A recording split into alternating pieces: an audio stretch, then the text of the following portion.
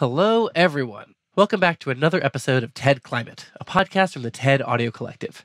I'm your host, Dan Kortler, and today I want to get into something personal, a question that drives my everyday existence, something I find myself asking constantly. It kind of occupies my every other thought. What am I going to eat today? I'm guessing I'm not alone in this. Food is more than just the fuel that keeps us alive. It's one of life's main sources of joy, in my opinion. And our cultures and societies have evolved around different cuisines. But, as you may know, our modern food production is incredibly problematic. From factory farms to overfishing, I don't need to depress you with the stats you've probably already heard. When it comes to food production, there's a lot to cover. Certainly too much for a 10-minute podcast.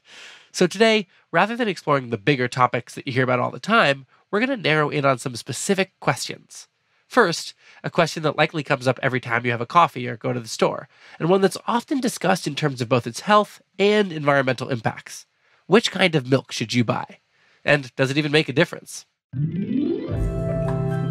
There are a dizzying number of milk products to choose from. First, you got dairy milk, of course, but there's also the plant-based milks, the most popular being almond, soy, and oat. Each of these has a different journey to the grocery aisle, and they're all made up of different nutrients. So the question is, which should we choose? Well, let's take a look at the nutritional value first. One 250 milliliter glass of cow's milk contains 8 grams of protein, 12 grams of carbohydrates, and 2 to 8 grams of fat, depending on if it's skim, reduced fat, or whole. If we're looking at what an average adult needs, that's approximately 15% their daily protein, 10% their daily carbohydrates, and 2 to 15% their daily fat. Most of your plant-based milks have less carbohydrates than dairy milk. They also have less fat, but more of what's called the good fats. However, the healthy nutrients vitamin D and calcium that are found in dairy milk don't occur naturally in most plant-based milks. And looking more closely at each, almond milk has way less protein than dairy and less overall nutrients than compared to oat and soy, so almond milk is not winning the nutrition game. Oat milk also has less protein than dairy, but it is full of beta-glucans, a healthy type of fiber. It also has a lot of carbohydrates compared to other plant milks, sometimes even as much as dairy. And soy milk has as much protein as cow's milk and is also a great source of potassium. You may have heard that soy milk has these things called isoflavones in it. Some people used to worry that the isoflavones in soybeans might trigger hormonal imbalances by mimicking the function of estrogen, but it turns out there's not enough to really affect our bodies. You'd have to drink a shocking amount of soy milk. So, which of these things is best for you? Well, nutrition-wise, pretty much any of them. For people who don't have access to a wide and varied diet, dairy milk can be the most efficient way to get these nutrients, but all else being equal, any one of these 4 milks should be nutritious enough to be a part of a balanced diet. That's why, for many people, the milk that's best for you is actually the milk that's best for the planet. What? Where'd you think this was going? This podcast isn't called TED Nutrition. This is TED Climate. So, which uses the fewest resources and produces the least pollution? Well, it takes almost 4 square kilometers to produce just 1 glass of cow's milk, land use that drives deforestation and habitat destruction. While most of that is land the cows live on, some is used to grow their feed, which is often made of soybeans and oats, and it takes much more land to feed a cow than it does to make soy or oat milk. To produce 1 glass of soy, oat, or almond milk, you only need about 1/4 of a square kilometer. But where that land is also matters. Soybean farms are a major driver of deforestation, while oat and almond farms are not. Making milk uses water every step of the way, but it's the farming stage where big differences start to emerge. Dairy milk uses the most water by far. It's 120 liters per glass, mostly for the cows to drink and to grow their food. But almond milk takes second place at more than 70 liters of water per glass. Most of that water is used to grow almond trees, which take years of watering before they start producing nuts. All told, soy and oats require less water to grow, only about 5 to 10 liters per glass of milk. Milk production also generates some greenhouse gas emissions, about 0.1 to 0.2 kilograms per glass for the plant-based milks. But for dairy milk, the cows themselves also produce emissions by burping and farting large quantities of methane. Overall, each glass of dairy milk contributes over 0.5 kilogram of greenhouse gases, and these same emissions are a big part of why beef production is so bad for the environment. So, which milk should you choose? Drum roll please, Sheena. Well, when it comes to helping the planet, there's a strong case for choosing plant-based milks, even with the water needed for almonds. But if you can have your pick, oat and soy milk go down the smoothest.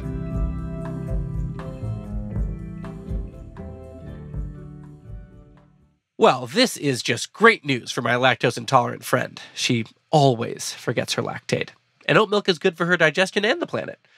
But maybe you're not like her. Maybe you love dairy milk. And I mean, I get it. Or even if you're okay with drinking less dairy, maybe you really don't want to give up some of your other favorite foods. And I hear you. Something that's helped me wrap my head around all this was realizing that doing even a little bit, like using plant-based alternatives every once in a while, can have an important impact. But as we have said many times before on this show, changes can't just come from individuals. We need new systems and new ways to make food. I mean, I don't know about you, but I'd love to live in a reality where I don't need to listen to a podcast to figure out what milk to buy. Beyond milk, there are so many areas in modern food production and farming that need to be re-examined. So, what would this look like? Could we ever make a sustainable, perfect farm?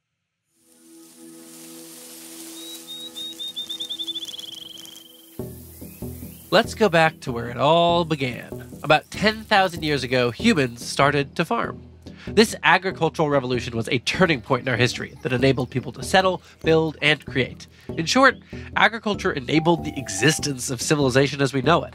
And today, approximately 40% of our planet is farmland. But the first agricultural revolution was characterized by expansion and exploitation, feeding people at the expense of forests, wildlife, and water, and destabilizing the climate in the process. That is not an option this next time around. In order to make agriculture sustainable, we need to increase the output without increasing our land use, all while protecting biodiversity, conserving water, and reducing pollution and greenhouse gases. So, what could these future farms look like? Let's start with the basic layout of a farm. So, conventional farming methods cleared large swaths of land and planted them with just a single crop, eradicating wildlife and emitting huge amounts of greenhouse gases in the process. A more sustainable approach would correct that damage by intertwining crops and livestock with wild habitats. For example, in Costa Rica, farmers have intertwined farmland with their tropical habitat so successfully that they've helped to double the country's forest cover. Of course, every region is different and will require unique ways of integrating farms and local ecosystems. But this also means future farms may end up looking more haphazard than the farms we know today. Yet, under the surface, new technology would help these farms be more organized than ever. Teams of field robots might move along the crops and apply fertilizer in targeted doses.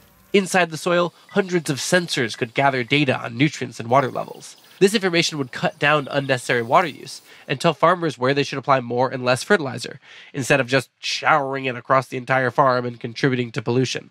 These high-tech solutions are just some of the various methods we'll need to make our farms sustainable. We're going to need low-cost, local interventions as well, but the great news there is that people all over the world are already working on solutions. In Bangladesh, Cambodia, and Nepal, farmers are experimenting with new approaches to rice production that could dramatically decrease greenhouse gas emissions. Rice is a staple food for 3 billion people and the main source of livelihood for millions of households. More than 90% of rice is grown in flooded paddies, which use a lot of water and account for 1 to 2% of the total annual greenhouse gas emissions. But these new approaches, which include using new strains of rice, irrigating less, and adopting less labor-intensive planting methods, have not only cut down on emissions, they've also increased crop yields and income for these farmers. In Zambia, the focus is on investing in regionally specific methods, such as intercropping local trees into their farms. These so-called fertilizer trees nourish the soil and increase crop yield. This and other methods will improve crop production, reduce forest loss, and improve livelihoods for local farmers. Triple threat. In fact, these efforts are projected to increase crop yield by almost a quarter over the next few decades. And in India, where up to 40% of post-harvest food is lost or wasted due to poor infrastructure, thousands of farmers are already using solar-powered cold storage capsules. This is some sci-fi stuff here. These capsules can help them preserve their produce for much longer. It will take all these methods and more to revolutionize farming. We need large producers to invest massively in high-tech solutions, and simultaneously, we'll need to expand access to lower-cost methods for small-scale farmers. This vision of future farming will also require a global shift toward more plant-based diets and huge reductions in food loss and waste. These both reduce pressure on the land and allow farmers to do more with what they have available. Optimizing future farms requires interventions from multiple directions and unprecedented global cooperation. It's not an easy feat, but it is crucial in order to feed humanity within the environmental limits of our planet.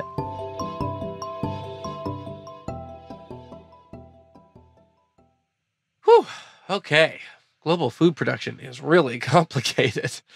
But unless you plan to grow all of your own food, which, respect if that's your game, this is a network that we all need to participate in.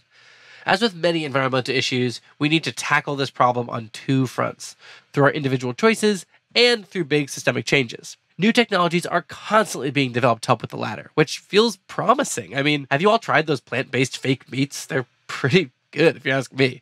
I recommend a plant-based bolognese, toss in some mushrooms there. Very good. There's also clean meats that are being grown in labs, like totally animal-free, just science meat. I don't know. I'm really excited to try it.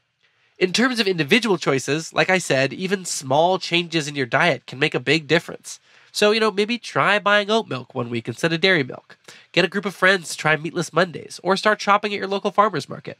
There are lots of ways to incorporate a healthy and environmentally friendly diet, and it really does not have to mean a complete overhaul of all the things you love to eat. So that's it for this week, and actually, that's it for this season. Thank you so much for joining us, and I promise we'll be back very soon with more climate content, though it will look a little different. We're going to be hearing directly from experts and leaders in the field speaking on the TED Countdown stage, including at the upcoming Countdown Summit in Edinburgh, Scotland. So this is, actual experts instead of just me blabbing away about how rough it is out here. I hope you're feeling more informed about where we are and where we need to go, and hopefully a bit more optimistic about how we might get there. For me, I'm coming out of this feeling much more energized and empowered, and maybe a little bit less existential. A little bit. Which is honestly surprising. I really can't wait to hear from the people on the ground doing this important work. So, thanks again for listening. More next season on how we can change climate change. You can also get involved by joining Countdown, TED's global initiative to accelerate solutions to the climate crisis in collaboration with future stewards. Sign up for the Countdown newsletter at countdown.ted.com. TED Climate is produced and edited by Sheena Ozaki, mixed by Sam Baer, and hosted by me, Dan Kortler. This episode adapted 2 lessons originally produced in animated form by the TED team. Which Type of Milk is Best for You was written by Jonathan J. O'Sullivan and Grace E. Cunningham, with fact-checking by Joseph Isaac. And Can We Create the Perfect Farm was written by Brent Loken, with fact-checking by Eden Germa. Both pieces were produced with editorial support from Emma Bryce and Elizabeth Cox. Special thanks to Alex Rosenthal, Garrett Jello, Michelle Quint, Ban Ban Chang, and Anna Phelan.